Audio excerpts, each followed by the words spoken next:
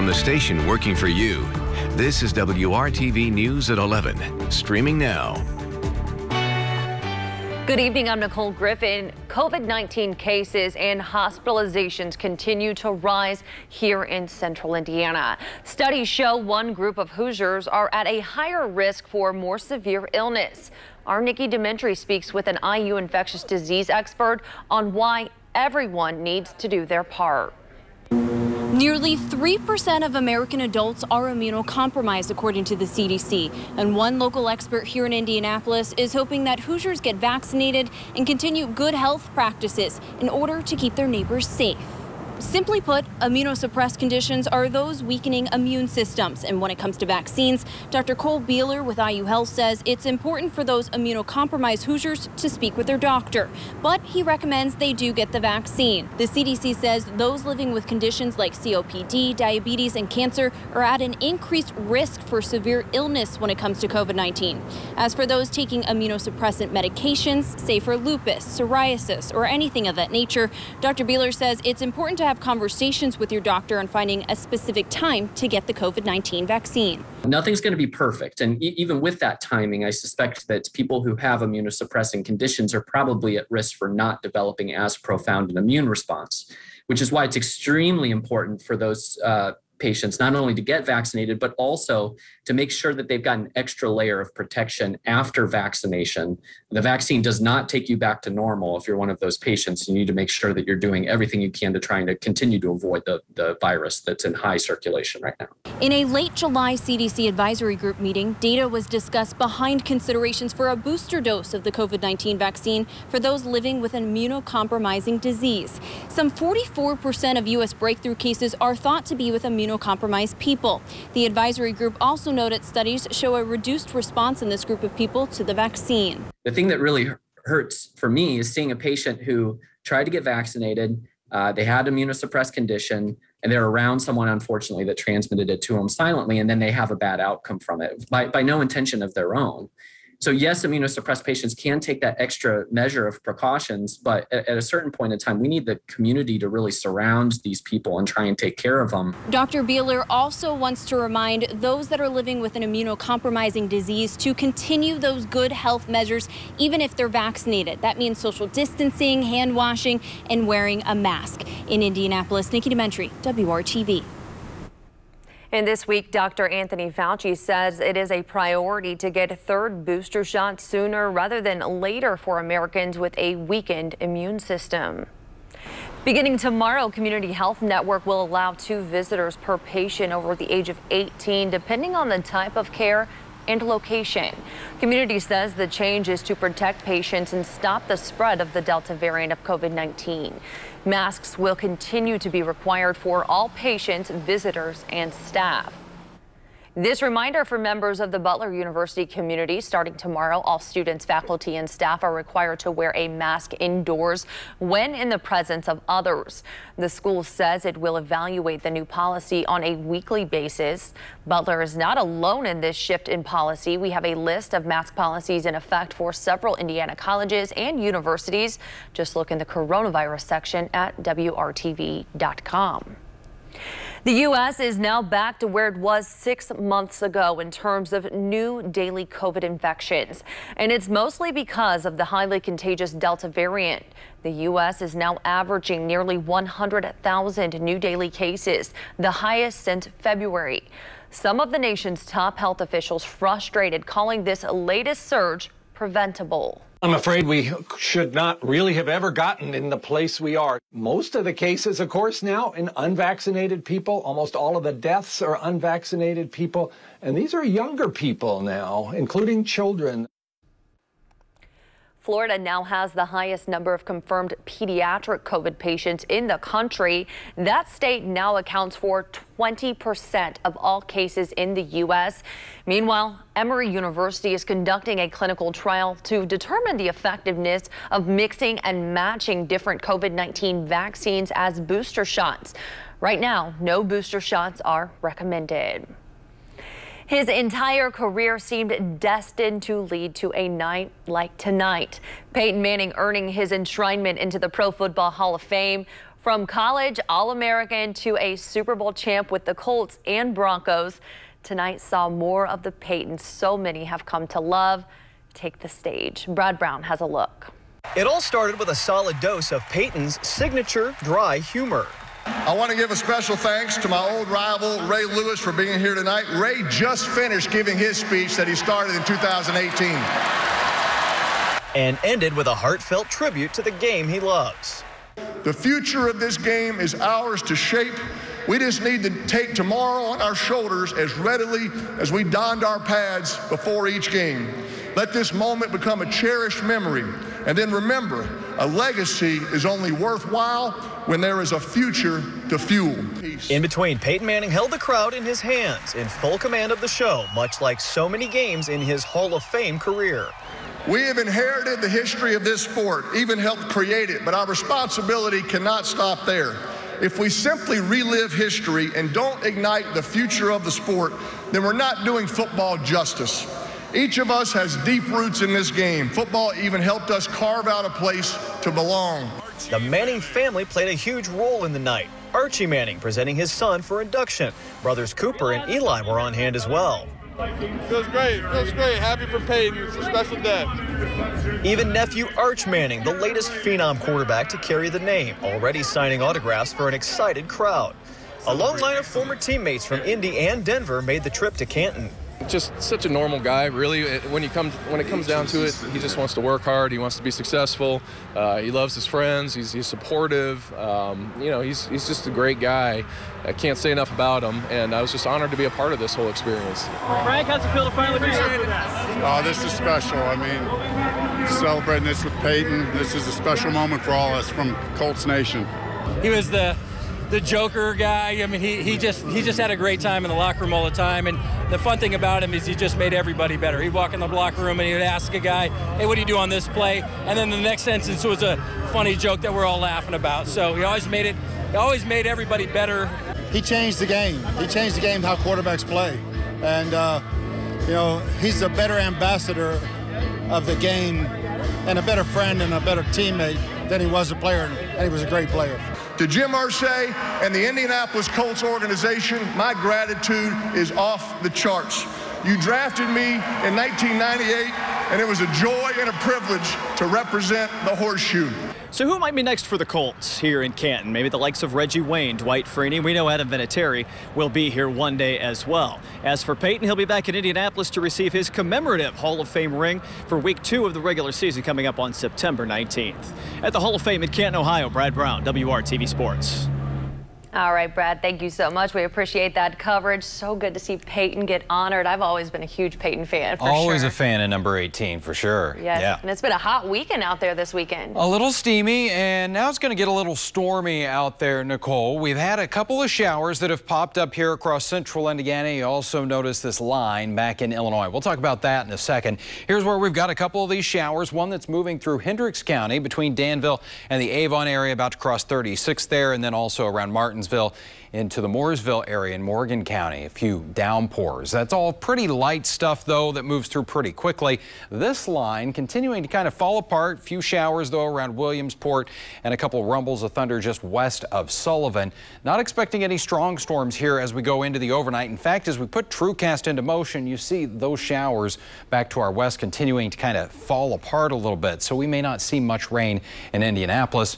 Another cluster of thunderstorms will come together by tomorrow morning. We'll talk more about that in just a little bit. Right now, our temperatures still on the warm side, 79 downtown, 80 in Muncie, and 75 in Columbus. Tomorrow morning, we will start in the lower 70s with scattered thunderstorms. We'll talk about the potential for some strong thunderstorms in just a few minutes. All right, Kyle, thank you. New at 11, Metro Police are investigating a shooting with 2 victims on the city's west side. One of the victims is a child who investigators say was grazed by a bullet. Another person suffered a gunshot wound. This happened late Sunday afternoon in the 2600 block of Harding Street. At last check, both victims were in stable condition. As for a motive or suspects, we are still waiting for that information. A jury will reconvene tomorrow to consider whether a northern Indiana woman who was found guilty of murdering her stepdaughter should receive life in prison without parole. On Friday, Amanda Carmack of Gas City was found guilty by a Grant County jury for the death of her 10-year-old stepdaughter. According to court documents, Carmack admitted to choking the girl. She claimed mental disease as her defense, but an evaluation found her competent to stand trial. A crackdown on carjackings is the goal behind a new partnership between Metro Police and the FBI. This year, there has been a 52% increase in carjackings compared to 2020. IMPD Criminal Investigations has created a carjacking task force. It will include IMPD robbery detectives, FBI violent crimes task force officers, and special agents with the FBI. So far this year, 52% of all suspects arrested were juveniles. 36% of them were under 16 years old. You may have seen this post right here on Facebook, a public awareness notice from Crane Naval Base in southern Indiana.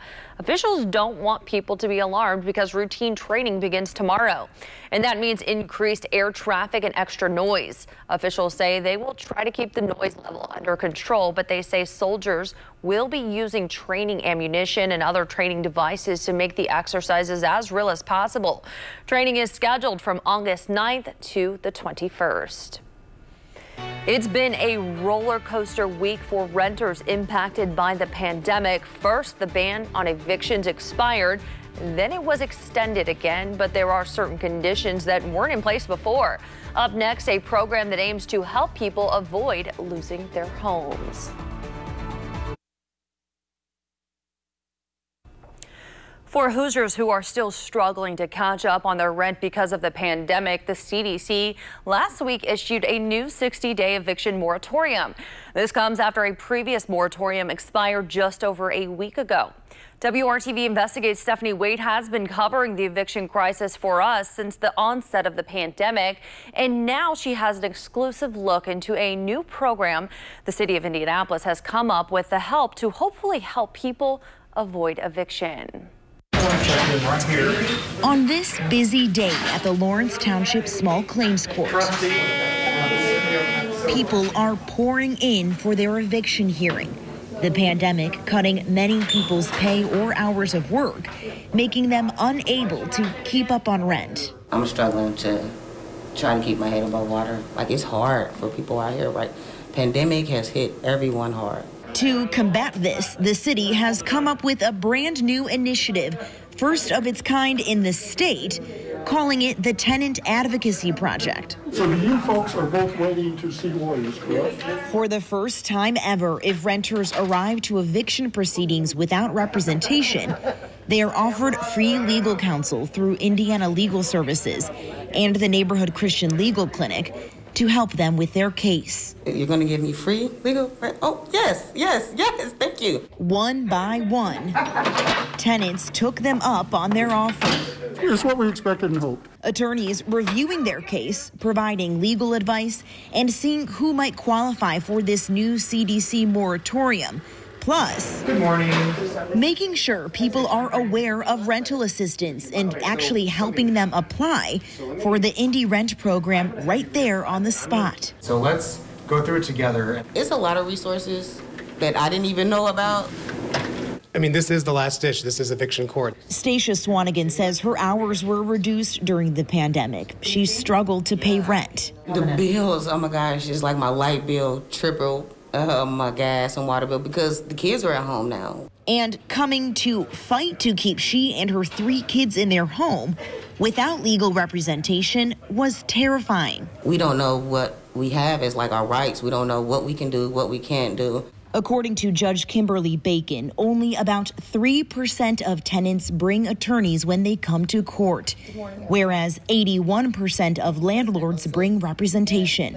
If people can't pay their rent, advocates say they likely can't pay for legal fees either, which can add up to hundreds and even thousands of dollars. The pro bono attorneys volunteering their time. If we can't make sure that people stay stably housed, then we also can't make sure that they're safe, their kids are safe, and that they're healthy. And so I just felt like it was something I could do. It's not everything, but it's something, and I am one, but I am one, and I can be here and I can help. I'm just trying to keep my head above water and continue on with my day with my head held high for my children. Working for you, Stephanie Wade, WRTV. Stephanie, thank you. And this is only a pilot program for 1 year, but they are working to place attorneys in all 9 Marion County small claims courts. Mayor Hogsett says the goal is just to give people unfamiliar with the legal process facing the system alone a fair shake. Volunteers from Central Indiana are on the West Coast tonight helping those impacted by wildfires.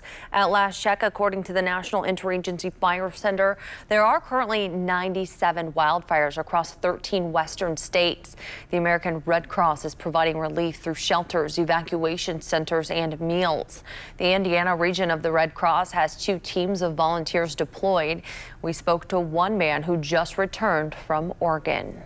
So what's different about the people who live in these affected areas? They've lived there for decades, and fires tend to be very non-discriminative, and they can wipe out a home and burn it, total ashes, and there's very few belongings left, and so it has a very dramatic impact on those who are affected by the fire, and it's very difficult for them. The volunteer says about 416,000 acres have burned in the bootleg fire, which translates into about 460 square miles, which he says is larger than many Indiana counties. The Red Cross has even more volunteers in the pipeline ready to be deployed, but the need for volunteers continues to grow. If you are interested in becoming a disaster action team member, just visit redcross.org/DAT. Kyle, that video is tough to see. Yeah, and Nicole, again today we had some of that haze and smoke from the western wildfires in our sky here across central Indiana. And I think we're going to see that off and on through much of the rest of the summer until they get those fires under control out west. Tonight we've got a couple of areas of rain. Let's take you into Hendricks and Morgan counties here. And this is lifting to the north.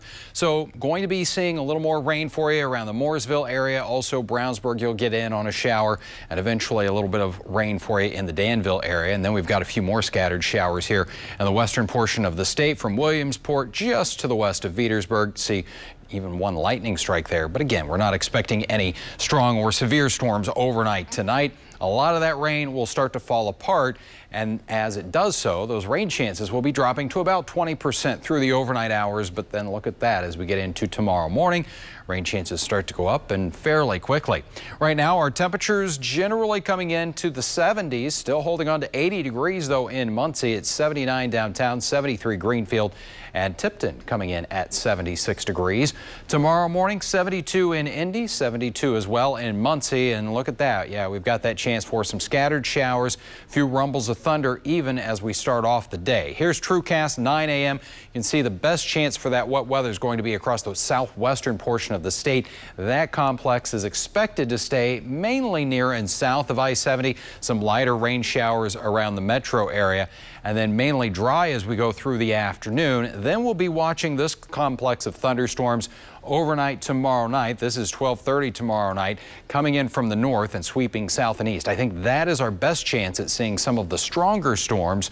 And we do have a marginal risk across much of central Indiana, primarily for some gusty winds and possibly an isolated tornado there as well. Of course, we'll keep you updated throughout the day tomorrow.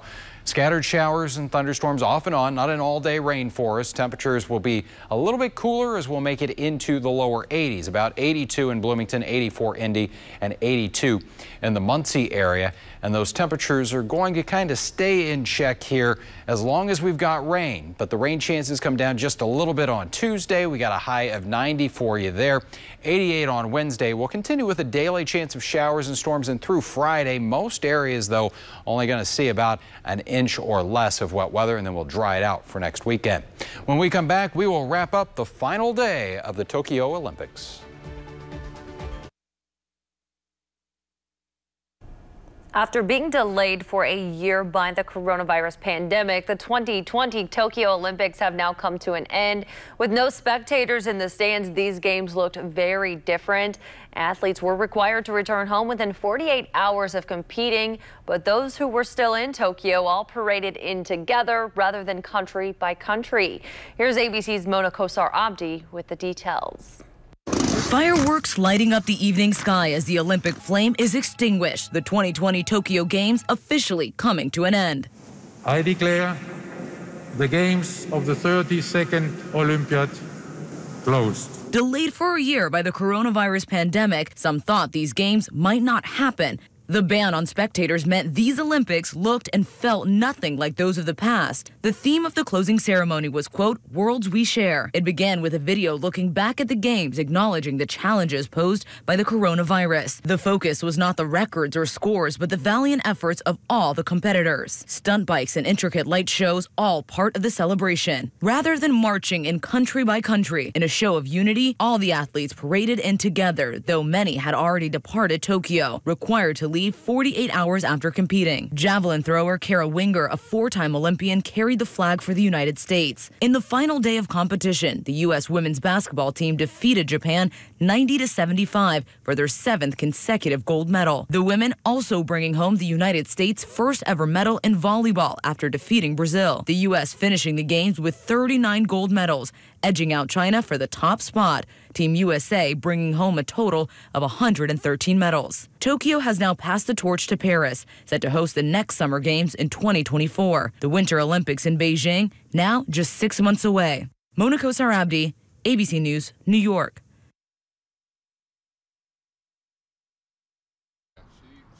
IMPD's Wellness Unit has several members to help officers during difficult times, including one with 4 paws. Allie, an English lab, came to IMPD in March of 2020. Her handler describes her as very social and laid back. So far, she has interacted with officers more than 50 different times, including when IMPD officer Breanne Leith was killed in April of 2020. Allie also works with other public safety agencies across the city. Her handler, IMPD patrolman Robert Turner, says he enjoys helping others whenever Allie is needed. Apple is testing a new system that searches iPhone and iCloud photos for illegal images. The company's software will try to match photos from Apple devices to those on a database from the National Center for Missing and Exploited Children. If enough photos are flagged, an Apple review team will disable the user's account and alert authorities. Privacy advocates have called the system, quote, an infrastructure for surveillance and censorship. Apple says its system does not scan personal photos. Yelp has a new feature that lets businesses list whether they require proof of COVID vaccination from customers and whether all workers are fully vaccinated. Yelp users can then use that information to filter their searches for businesses. Yelp says it will monitor the pages of businesses that decide to use the feature, and they will be checking for any backlash those businesses get for their vaccination policies. Disney is unveiling the animatronic version of President Biden. It debuted this week at the Hall of Presidents attraction in Orlando. For the past few months, creative teams at Disney have been working to add Biden to the stage as the 46th president of the United States. Biden himself recorded audio of his presidential oath of office, which is used in the attraction. The Hall of Presidents has been featured at the Magic Kingdom Park since opening day in 1971. Have you ever seen that, Kyle? I have, and you know, they are getting ready to celebrate their 50th anniversary here in October. All right, let's check out satellite and radar right now. Again, we'll have a few showers mainly over the western portion of the state for us, but a daily chance of rain this week. All right, Kyle, thank you, and thanks so much for joining us. Have a great night.